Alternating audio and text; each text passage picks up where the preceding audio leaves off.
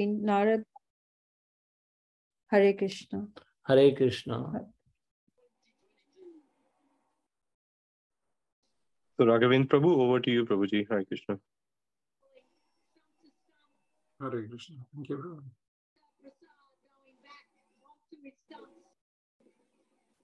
and giving India their second victory in the 2 editions of the Road Safety. Prabhu, before you start, you can just mute everyone, just so that there's no background noises. Thank you.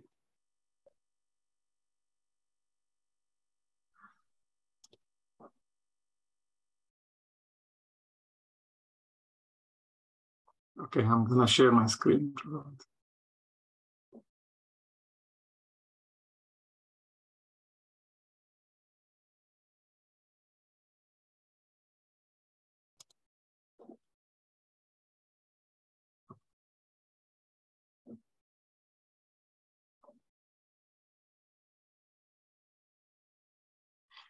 Can you all see my screen? Yes, Prabhuji. Yes, okay. Thank you, Mataji. Thank you, Mataji and Prabhuji for the wonderful recitation. And thank you all for giving me this opportunity to purify myself and go through the chapter, the wonderful chapter. In fact, when I was studying this chapter, I felt like this was a chapter that gives a full Krishna consciousness course, like in brief, but in its full, but in brief at the same time. Yes. Okay. So let's get started. Om Ajnanatimirandasya Gnananjanashalakaya Chakshurunmilitam Yena Tasmai Shri Gurave Namaha. Shri Chaitanya Manobhishtam Stapitam Yena Bhutale Swayam Rupa Kadamahyam Dadati Swapadantikam. Vandeham Shri Guru Shri Yuta Padakamalam Shri Gurun Vaishnavamsha Shri Rupam Sagrajatam Sahagana Raghunathanvitam Tam Sajivam Sadvaitam Savadutam Parijana Sahitam Krishna Chaitanya Devam Shri Radha Krishna Padan Sahagana Lalita Shri Vishakanvitam Shyam Namo Vishnu Padaya Krishna Prishthaya Bhutale Srimate Bhakti Vedanta Swamin Iti Namine Namaste Saraswate Deve Gauravani Pracharine Nirvisesha Shunyavadi Paschatya Deshatarine Vancha Kalpatarubhyascha Krupa Sindhubhya Evacha Patitanam Pavanebhyo Vaishnavebhyo Namo Namaham. He Krishna Karuna Sindhu Dinapando Jagatpate Gopesha Gopika Kanta Radha Kanta Namostute Tapta Kanchana Gaurangi Radhe Vrindavaneshwari Vrishabhanusute Devi Pranamami Hari Priye Namo Mahavadanyaya Krishna Prema Pradayate Krishnaya Krishna Chaitanya Namne Gauratvise Namaha Namo Brahmanya Devaya Go Brahmana Hitaisha Jagatitya Krishnaya Govindaya Namo Namaha Jai Shri Krishna Chaitanya Prabhu Nityananda Shri Advaita Gadadhara Shri Vasadi Gaura Bhakta Vrinda Hare Krishna Krishna Krishna Hare Hare Hare Rama Rama Rama Hare Hare. Om Namo Bhagavate Vasudevaya. Om Namo Bhagavate Vasudevaya. Om Namo Bhagavate Vasudevaya. Narayanam Namaskritya Naram Chaiva Narottamam Devim Saraswatim Vyasam Tato Jayam Vadirayet. Nashtaprayeshu abhadreshu nityam bhagavata sevaya bhagavate uttama shloke bhaktir bhavati nashtiki. Hare Krishna devotees. Please accept my humble obeisances. All glories to Srila Prabhupada. I seek your blessings so that I say some. I try to summarize the chapter, but please forgive Any mistakes that I make, it is all due to my anarthas. And if I share anything valuable, this is all due to Prabhupada's purport. Okay. So today we are going through the chapter, the sixth chapter of the first canto, overview of the sixth chapter. So in the last chapter, in the fifth chapter, Vyasadeva was despondent and Narada appeared, and Narada Muni gave all the instructions that, Narada Muni cleared the doubts of Vyasadeva, and he gave the instructions for how to come out of what is the reason for the despondency and what he should be doing, or what he should be doing to come over, to get over that for the welfare of all the future generations to come. So Vyasadeva continued, Vyasadeva inquired further with Narada Muni. So he asked, after, because Narada Muni had actually bereaved his life, what he was in his previous life. So Vyasadeva inquired, what, after receiving the instructions from those Bhaktivedantas, what did he do? So after that initiation, basically he was inquiring about the life after the initiation, and moreover, Narada Muni has a spiritual body. So he was inquiring, so from that life and to the next life where he attained the spiritual body, so what was that transformation? How did he attain the transformation?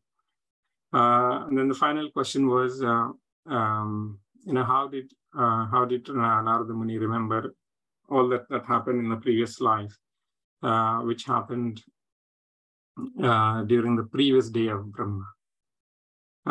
So these are the questions. One may inquire after reading these questions, why did Vyasadeva ask these questions?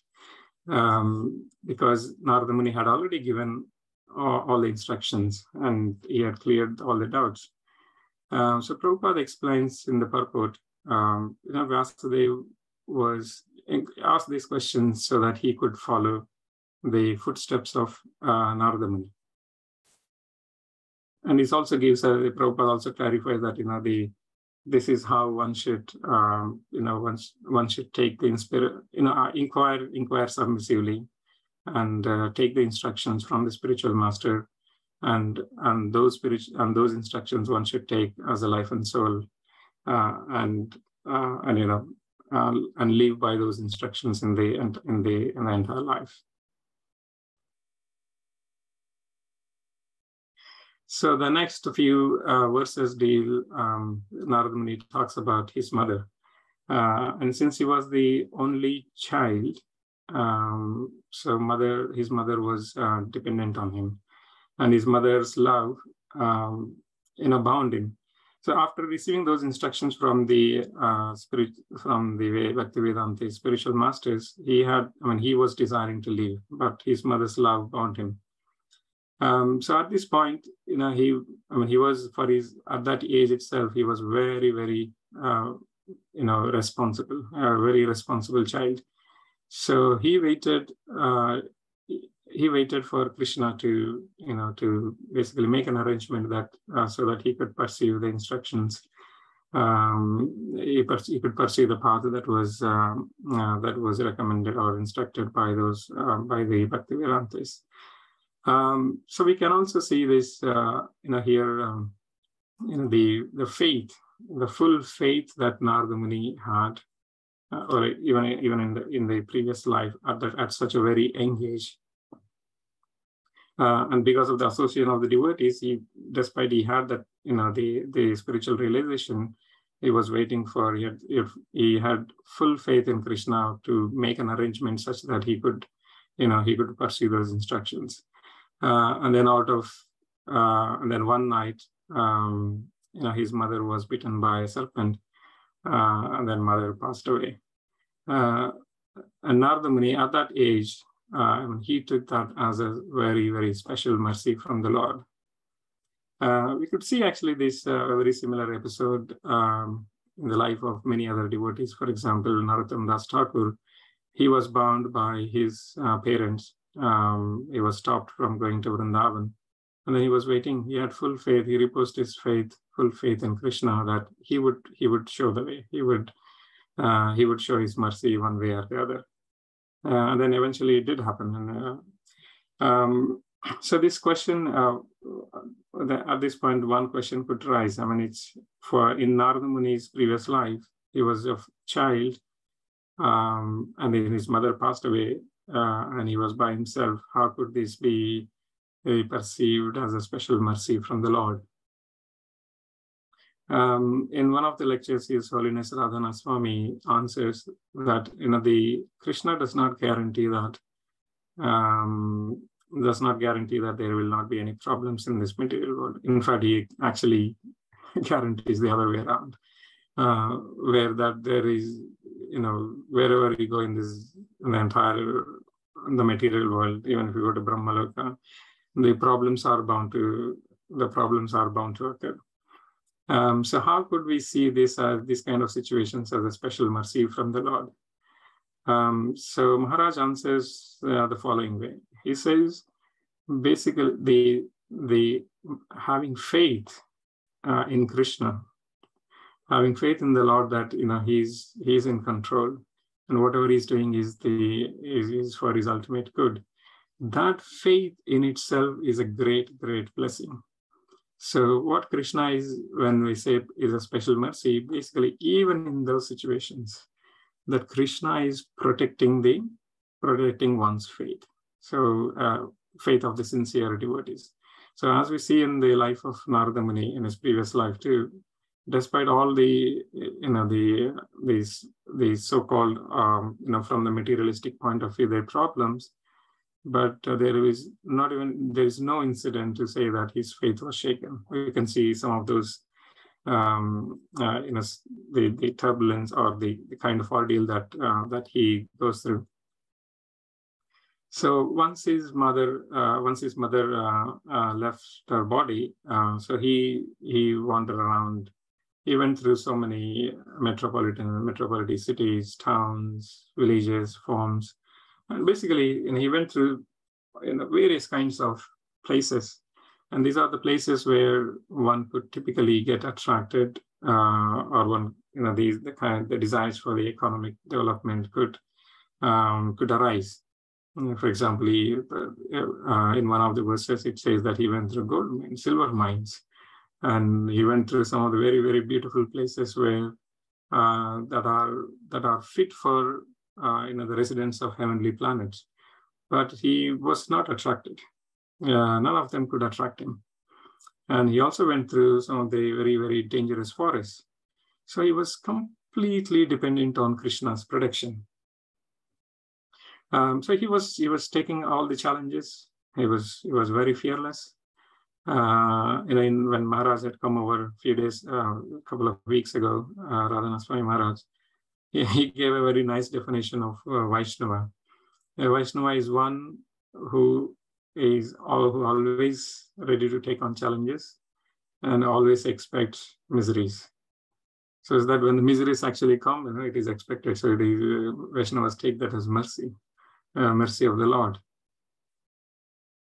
Of course, coming back to Narada's previous life, so he traveled around, he wandered around, and he was relying on the nature to provide, whatever the body needs, whatever the body needs. So Prabhupada here comments that it's when mendicants or these great saints come, go from house to house for begging, or begging is the wrong word, apologies for that.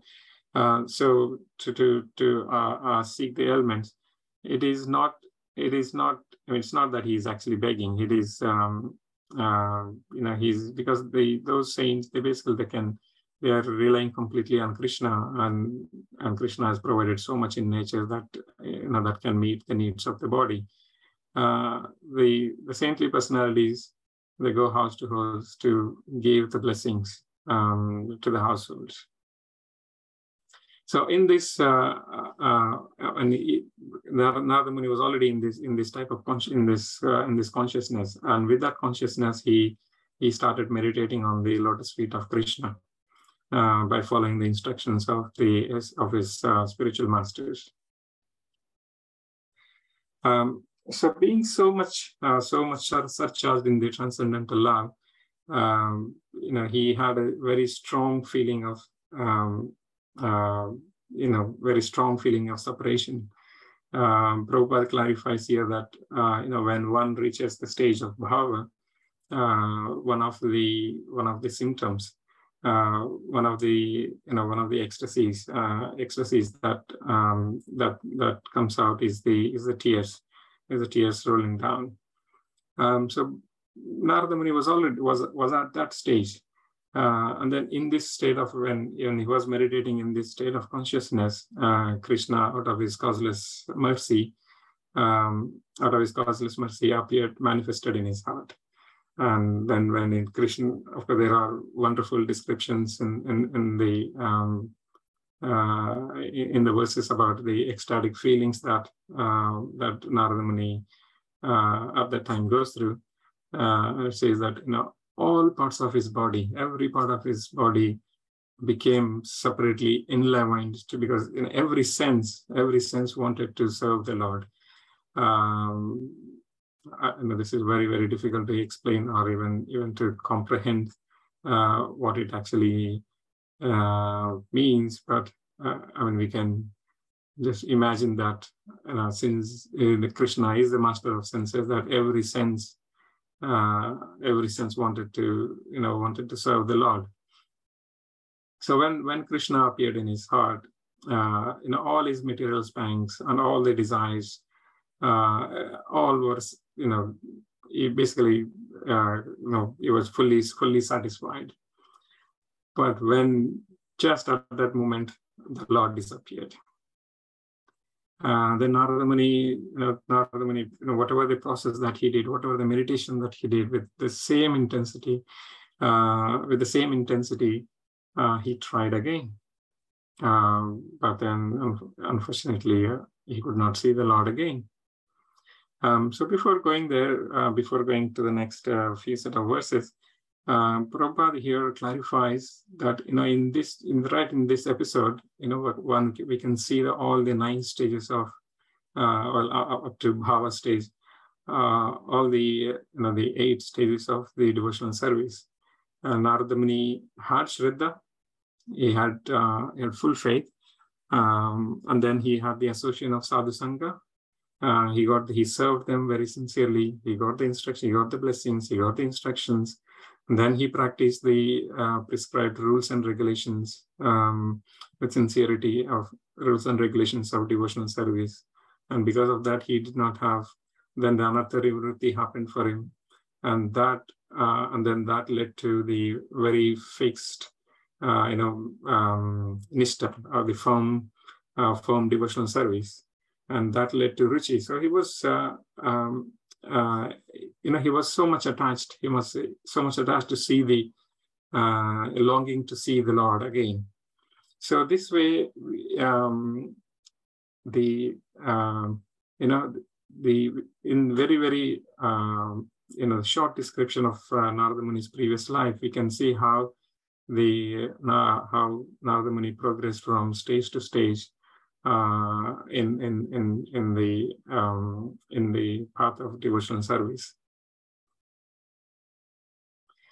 Okay, so now Narada Muni tried again and again and again, and then out of his causeless mercy, the Lord, of course, did not appear, but he spoke. Of course, his voice, the voice is non-different from him. So he said, Lord says that you will not see me again in this life. When one is so much longing to see the Lord again, and then Lord says, no, you cannot see me. You cannot see me in this life. And then he actually clarifies why he cannot see me. Because he says, those who are incomplete in service, immature, and not free from material taints cannot see me. So this when I first read this verse, this was I could not completely understand how Narada Muni was incomplete in service. Prabhupada, of course, as always, Prabhupada knows exactly what are the questions that that the readers will encounter while reading these verses. So Prabhupada very expertly clarifies that here of course one must get rid of the lower modes of nature first, and which Narada Muni obviously got rid of. But then there is the searching for the Lord in the forest is actually in the mode of goodness. A pure devotee, like even the Narada Muni, in the next Narada Muni, actually when he became Narada Muni or Prahlad, and the pure devotees, they are always engaged in preaching the glories of the Lord.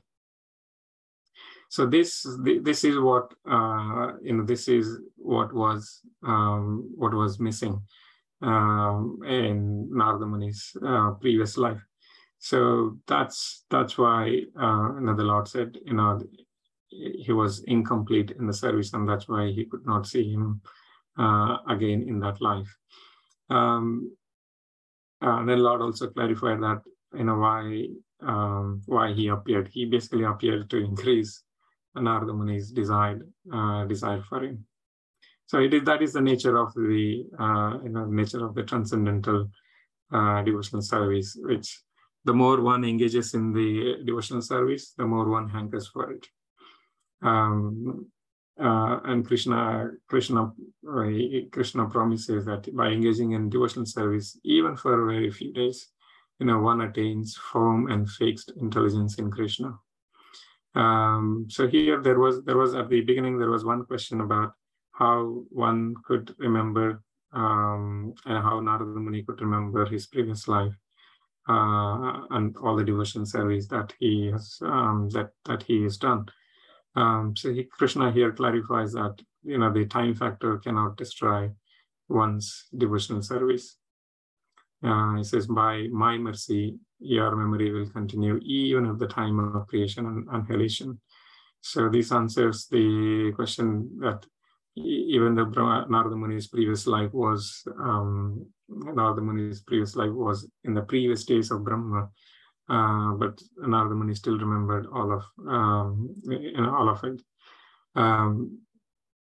And Krishna also goes and gives another benediction or another promise that this devotional service eventually makes one become eligible to be an associate of the Lord.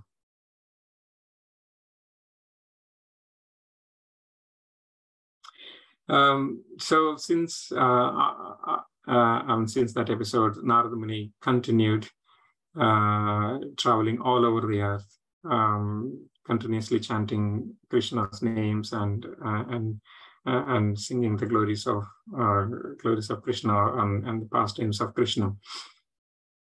And in one of the verses, it says that Narada Muni was unenvious, and Prabhupada clarifies that they're pure devotees. There's no reason to be envious of anyone because they actually possess the greatest, the Lord.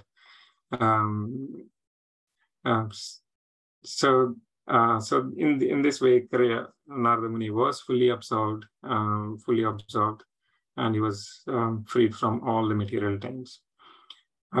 So when he left when the time came to leave his material body, there is one nice description in one of the verses. It says that it happened like the lightning and the illumination. It's not like they are two separate things. It's basically as and when the lightning happens, you have the illumination at the same time. So as soon as he left the material body, he immediately attained the spiritual body. So for pure devotees, even in the material body, they have the spiritualized body, and then when they leave that material body, they immediately attain the spiritual body. So and then at the end of the millennium, Narada Muni says he entered into Lord Narayana along with Brahma. again, this is Narada Muni clarifying to that question how about how he got the spiritual body and about how he remembered all the things that has happened. So yeah, it says that Brahma, when after the 4.3 billion years, when Brahma awoke again, Narada Muni also appeared along with other rishis. And since then, he has been continuously traveling in both. He does not need any visa to go from material to spiritual, spiritual to material worlds. So he's been traveling in both worlds, singing the glories of the Lord with his veena.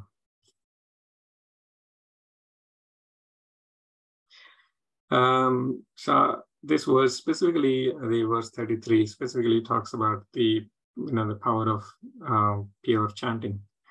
I'm just going to read the verse. I don't think I will be able to clarify it any better.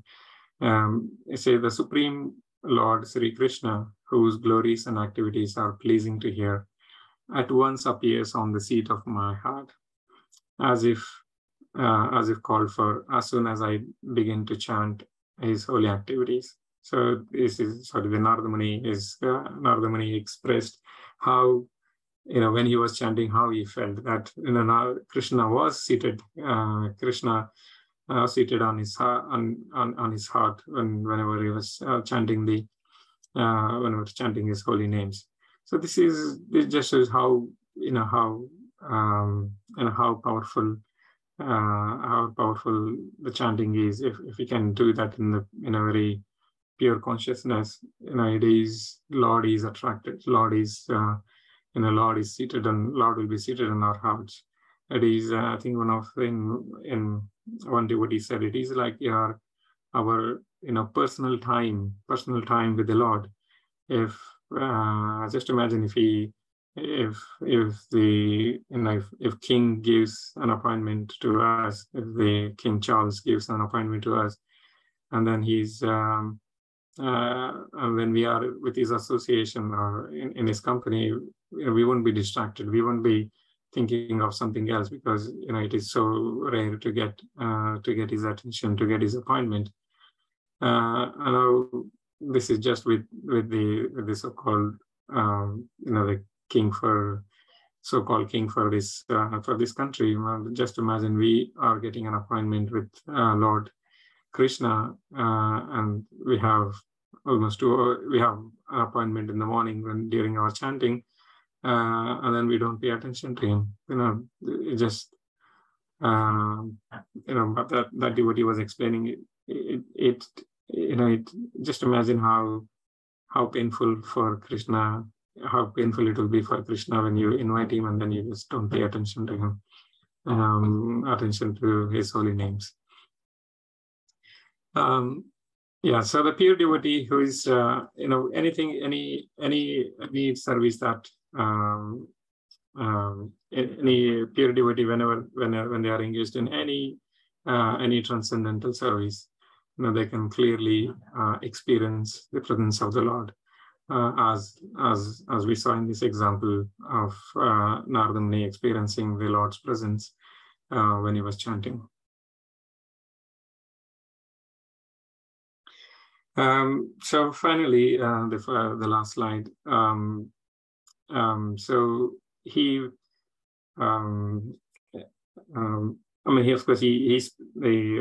after attaining the spiritual body, he was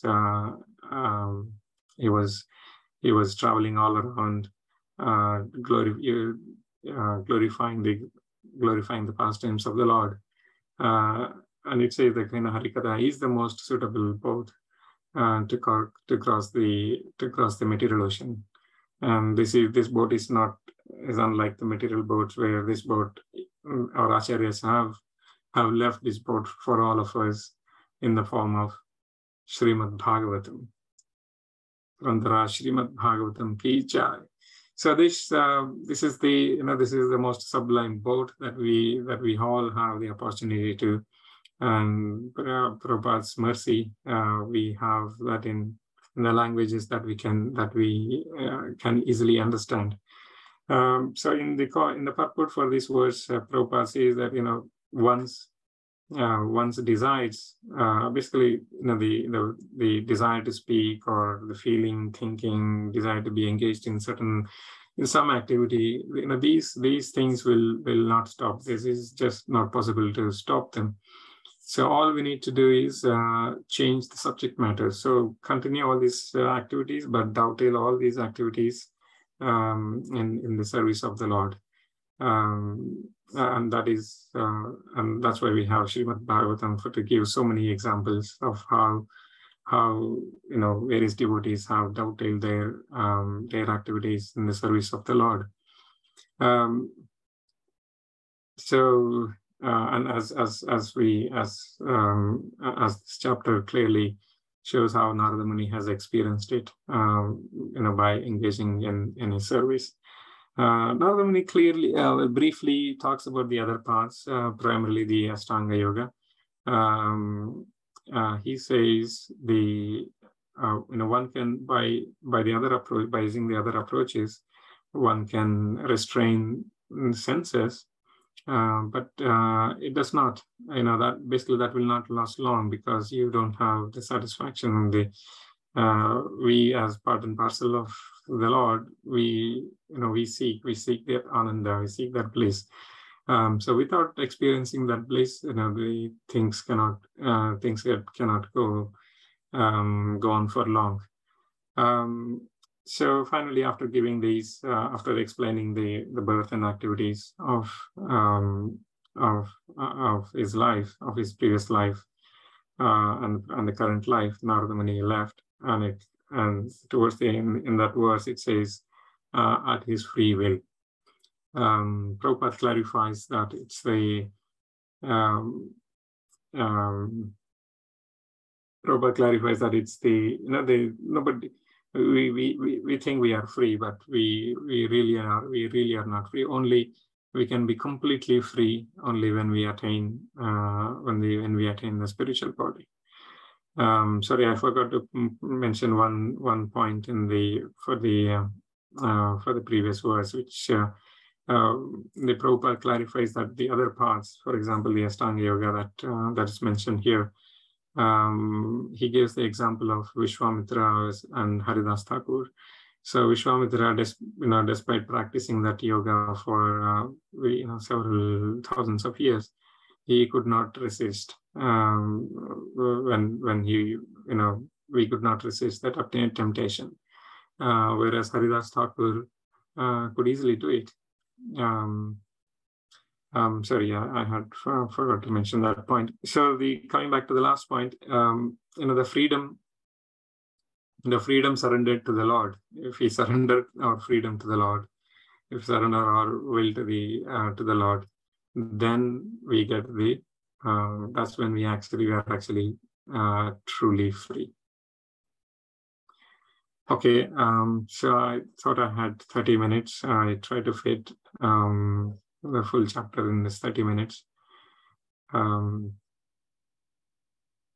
Any comments, questions? So we have very exalted devotees in the assembly, so they can take the questions. But any comments and suggestions, please let me know. Hare Krishna, Prabhuji. Hare Krishna. Dandavat Pranam. Thank you for a wonderful class, very nourishing class. I just wanted to share something that I heard this morning.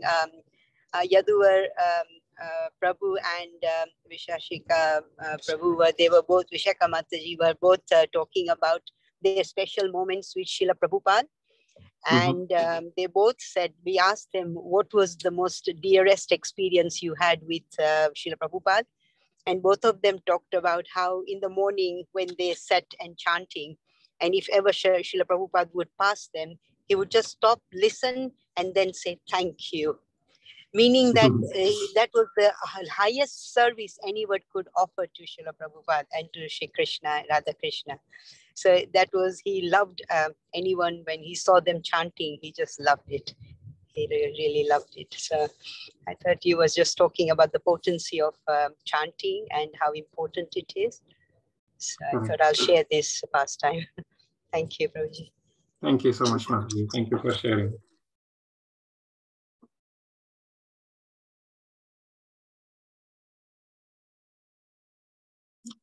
Any other comments?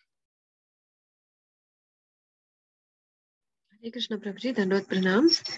Hare Krishna. I was just curious, was there any particular reason why Narad Muni was particularly chosen to be, kind of given a sample of the spiritual ecstasy and then withdrawn, just to let him practice and to reach that level again?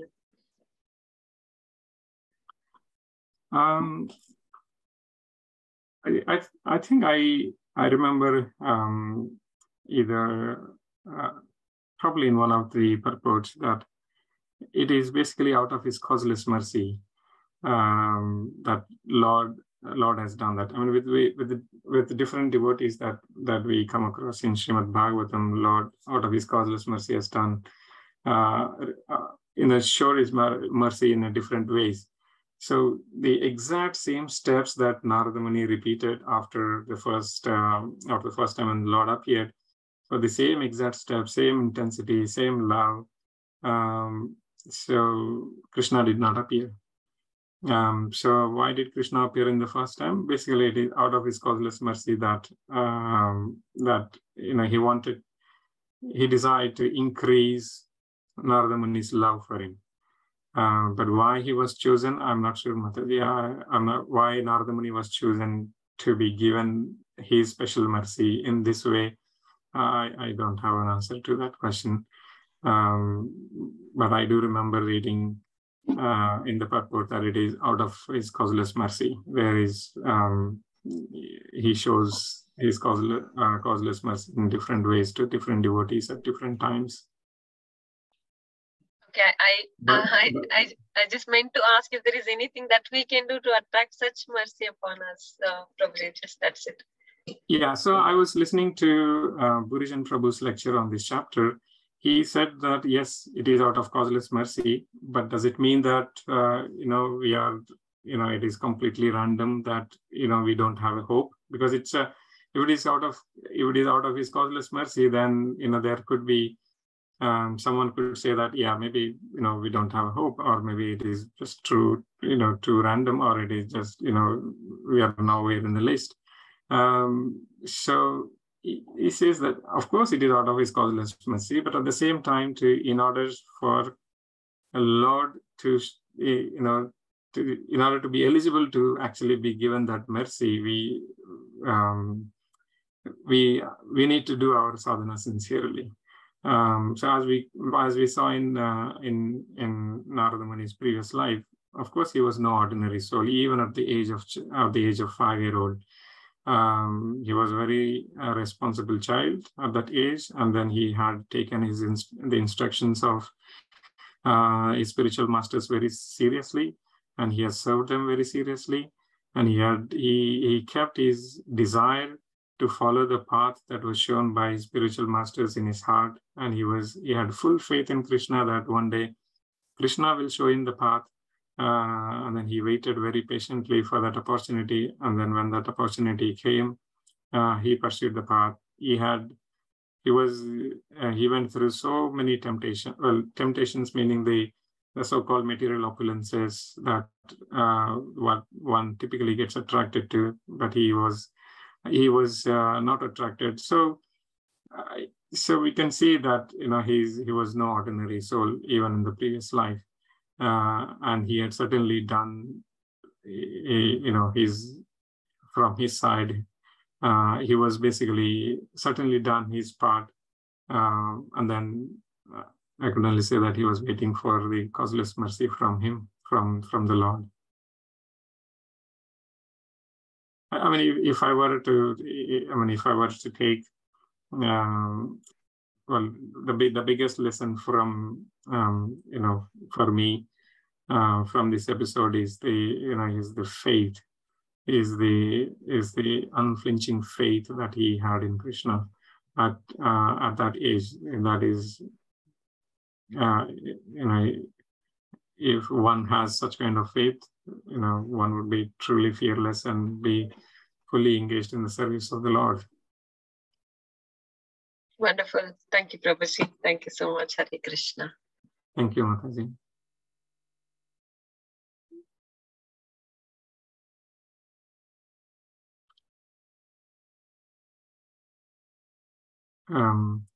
Any other suggestions, comments? Hare Krishna Prabhu, please accept my humble obeisances. My observation with all this story, Narad Muni was only 5 years old when he had the knowledge by the sages. I mean, now in this our age or even before, a 5-year-old child would not, get so much understanding of the whole, the whole thing, how he kind of carried on with his life even after mother, when he was young, he had nobody. And it is all Krishna's arrangement for us to see how one can develop the love of Krishna. He was a chosen one. That's he was not an ordinary person. Mm.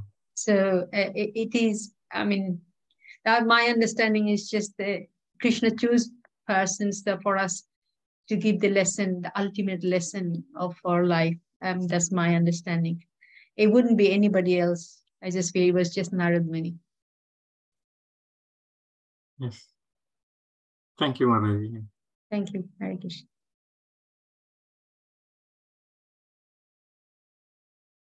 Of course, from Prabhupada and clarifies that we don't, we need to follow the footsteps of Narada Muni, how in terms of the faith in Krishna, in terms of in terms of his chanting, in terms of preaching all over the world, preaching to whoever he came across. But Prabhupada says that we don't need to go to forests. It's basically we can follow. Prabhupada recommends us, like, for this age, the going to the forest and all is not recommended. It is it is the preaching. It is the preaching that is the basically the Sankirtan moment as prescribed by Lord Chaitanya Mahaprabhu. So that is the need of the hour, and that is the Yuga Dharma. Yes, thank you.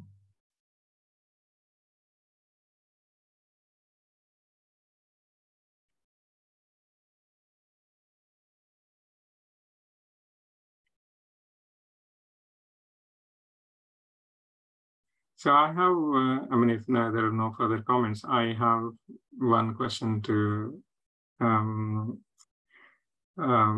for all of you. This is the first time. I've not heard anyone. I missed the previous chapter overviews. So is this the way chapter overview is done? That I had a very brief conversation with Divanam Prabhu. He had recommended following the summary that His Grace Gauranga Darshan Prabhu gives. But I wanted to seek your suggestions about how the summaries are typically done in these sessions.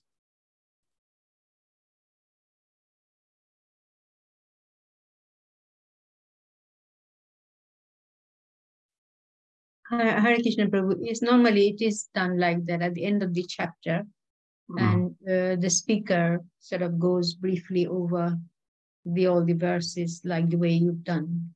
Yeah, that's the way. Okay. Yeah. Okay. Thank you. Thank you, Mataji. Hare Krishna Prabhuji, thank you for a wonderful class. If I may suggest, a humble request, Sure. I think what we find is that when we're going through, because we get a lot of summaries done en route as well, so it's nice to have a summary of what we read, but I think it would be more potent if we could have the philosophical summary of the philosophy of what we should have learned from this, from a bhakti perspective, from a devotional practice perspective. as opposed to just the storyline being summarized that because we different facilitators, because we have different facilitators every day, quite often repeat the summary. So in the course of the 30-day, roughly 35, 37, 40-day, depending on the length of the chapter, we get quite a lot of summaries, but we don't pick up on the important philosophical and bhakti lessons we should be learning. So it would be nice to get that, so that it acts as an ad memoir at the end of the chapter as to what what Prabhupada is really trying to tell us, or what we should take away as a main soundbite. That would be, I think, quite useful. Just my humble suggestion, Prabhuji. Of course, it's entirely up to the management team of how this is run, but just a suggestion. Yeah, thank you so much, Prabhuji. So I think it's a very, very valid point, good point. Because as you said, the verses are being recited every day. So the storyline is very familiar already. Yeah, and then the key takeaways, I think that's a very good point to focus on the key takeaways and what are the learning points for our devotional service, and what we can apply into our devotional service. I think that's a very good point. Thank you, Prabhuji. Given another opportunity, I will endeavor to focus on that aspect. Sorry, Prabhuji, it wasn't meant as a criticism. It was a very good summary. No, please forgive me. It was just a suggestion in terms of how we might be able to increase the bhakti content a little more through the philosophical understanding. So please forgive me. I didn't mean to. It wasn't meant as a criticism at all. It was a very good summary. No. Thank you for the solution, and thank you for that. Is actually a blessing to me.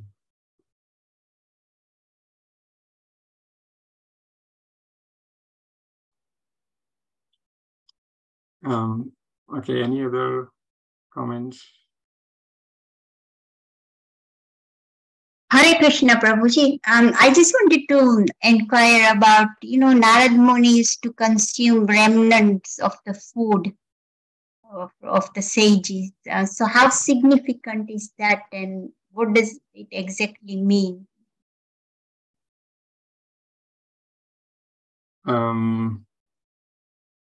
I have seen this practice. I've seen this practice from many devotees in our community. Whenever Maharajas visit a particular place, the remnants, devotees are very, very eagerly looking forward for the remnants. I don't. Please forgive me that I don't have any, scriptural quotes to validate or to basically, emphasize the power of taking the remnants. I've just seen and observed this practice being done. If anyone in the Sangha can enlighten us about any references in the scriptures or any quotes from Prabhupada.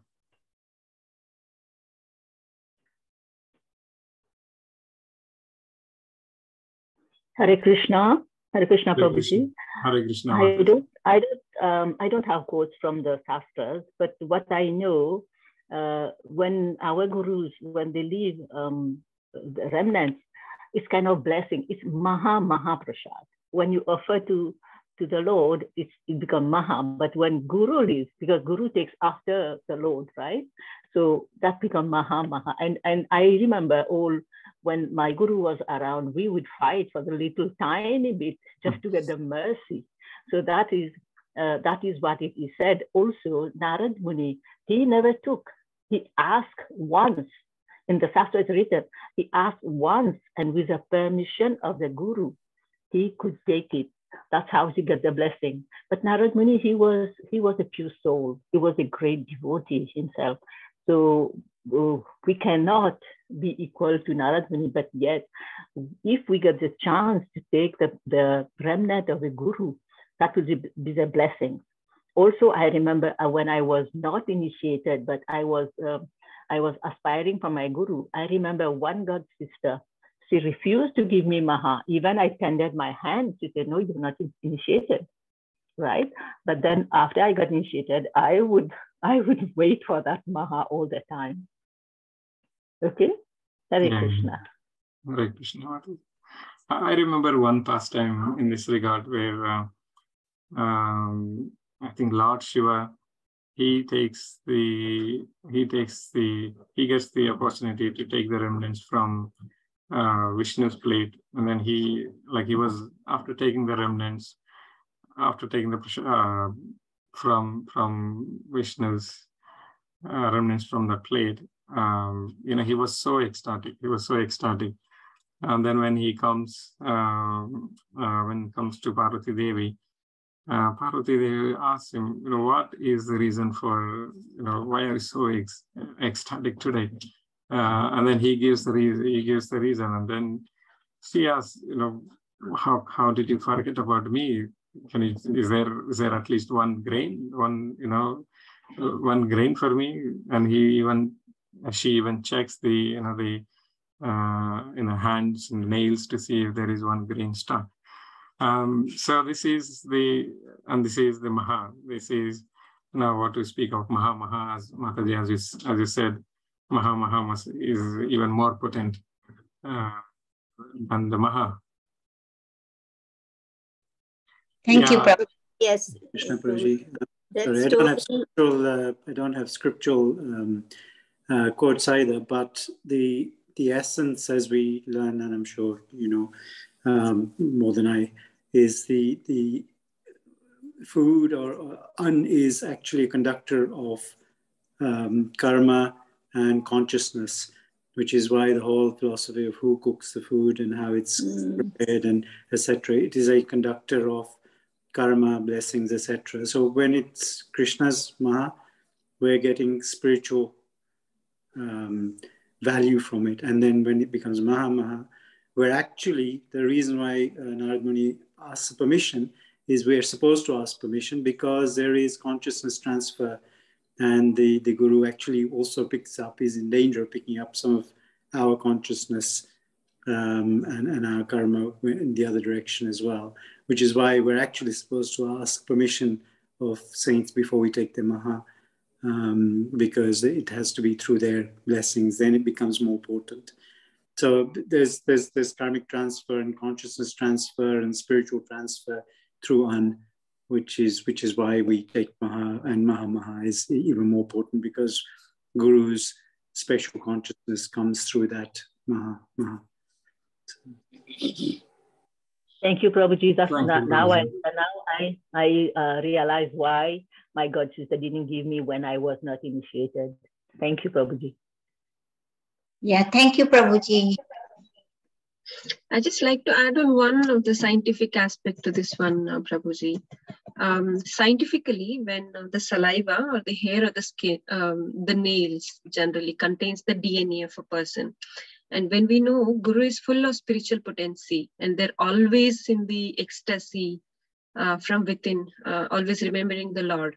So their entire body, the blood, and end to end, everything that lies within their body, mind, and soul is full of Krishna consciousness and the ecstasy. And when the DNA, as scientifically is transferred through the saliva, which comes through the food that they've eaten, and the remnants, whoever eats that remnant, so the DNA transfer happens, which again contains the energy and the spiritual ecstasy and the purity that the Guru Maharaj holds. So when that gets transferred to us, it is contagious. So it's like as a flow of the energy and the spiritual ecstasy and the vibrations as well. So that elevates us to a greater extent. So just something that I'm aware of scientifically, Prabhuji. Hare Krishna. Thank you, Mataji.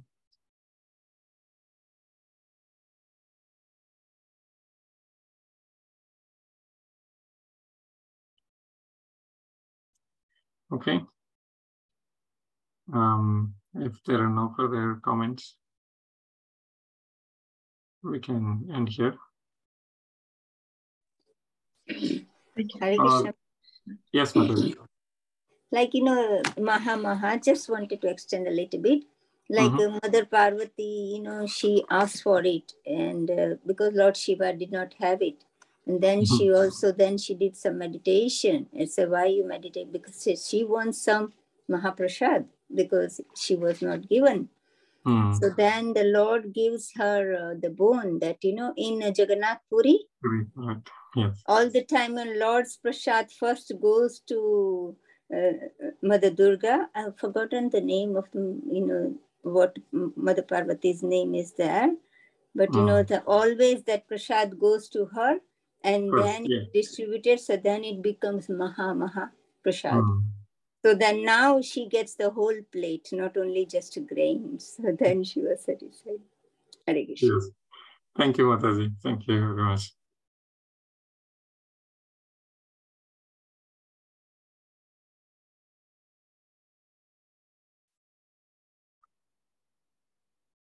Okay.